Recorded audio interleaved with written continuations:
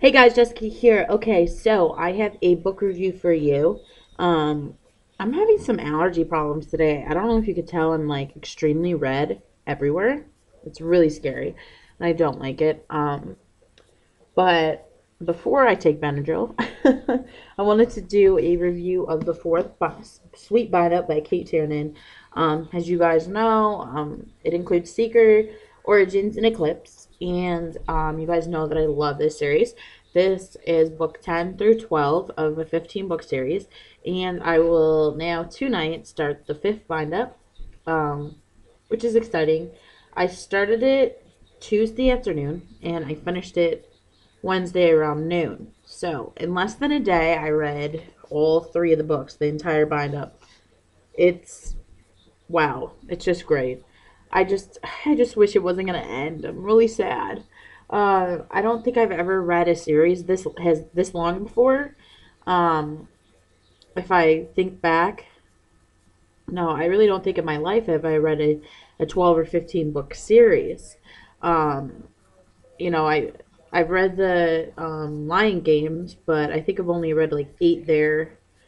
So that's pretty close to this, but nothing has like intriguing has and compelling as that. That's interesting and fun, but it's just not at the same level as this. I don't want to piss people off, but this is a little deeper. So this was fabulous, and I'll tell you again, like I've told you 100 times, if you don't have these, go on Half.com or Amazon, whatever you choose, and you can pick up all the bind-ups for $5, $6 a piece probably. So you can get the entire series for like what, 30 bucks, something like that, 15 books, $2 a book. I mean, come on. So and I'm sure a lot of the same sellers will have all of them for sale. I usually don't keep my books.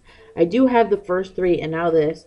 So if people are interested in purchasing the sweet books from me, I would sell mine if you really wanted them.